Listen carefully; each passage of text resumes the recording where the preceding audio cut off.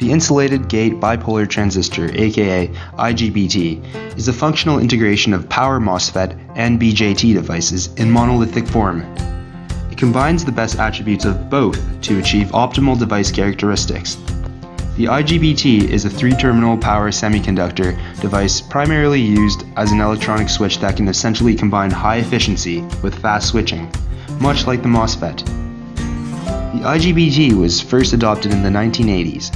The first generation IGBTs were prone to failure through such modes as latch-up, in which the device will not turn off as long as current is flowing, and secondary breakdown, in which a localized hotspot in the device goes into thermal runaway and burns the device out at high currents. However, second generation devices were improved, and the current third generation ones are even more refined, with speed rivaling MOSFETs and excellent ruggedness and tolerance of overloads.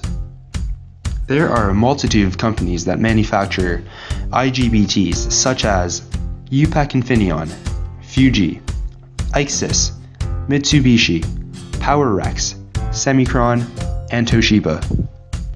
In conclusion, IGBTs have been utilized for many years and have been produced by various manufacturing giants for the reason that they integrate the advantages of both Power MOSFET and BJT to achieve optimal device characteristics.